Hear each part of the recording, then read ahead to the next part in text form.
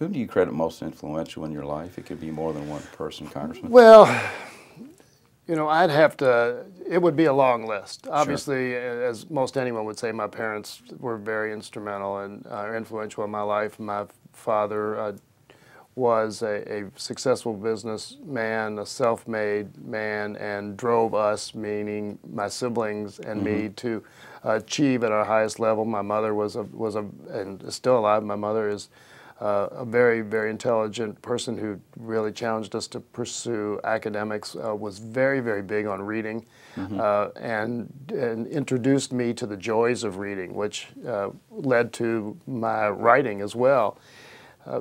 But, you know, I think probably the most influential person in my life is my son. Really? Yes. That's great.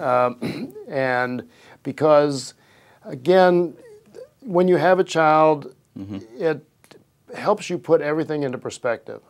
Set your priorities in what I think are the correct order. And until you have a child, it's kind of hard to get that perspective.